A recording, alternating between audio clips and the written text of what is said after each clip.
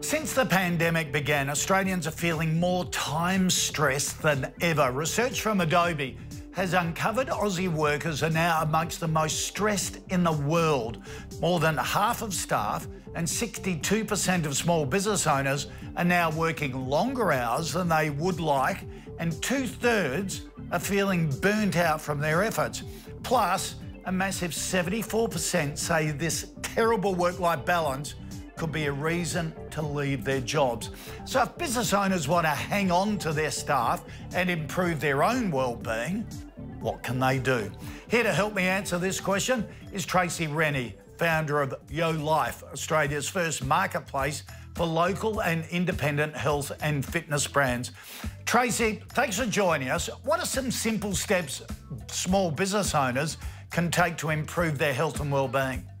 Thanks, David. Look, there's a lot of things that we're seeing out there that employers are doing for their employees to reduce burnout. The real main thing here is to understand what is going to help that employee get through, I guess, some of this burnout that we're experiencing. You know, you mentioned that before, that a third of SMB leaders have really struggled with employee burnout. You know, it's leading them to make those changes to retain those employees.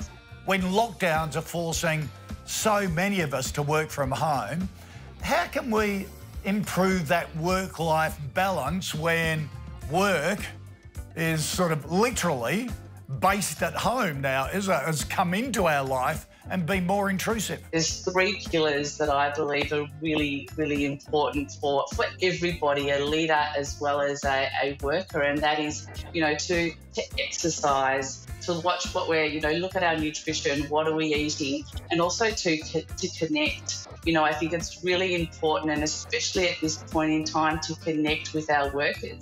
You know, that connection is really, really important these days, whether that be a trivia, an outdoor meeting, opposed to just always being indoors, you know, really looking after each other. Some great advice, Tracy. Thanks for joining us. Thank you so much. Have a great day.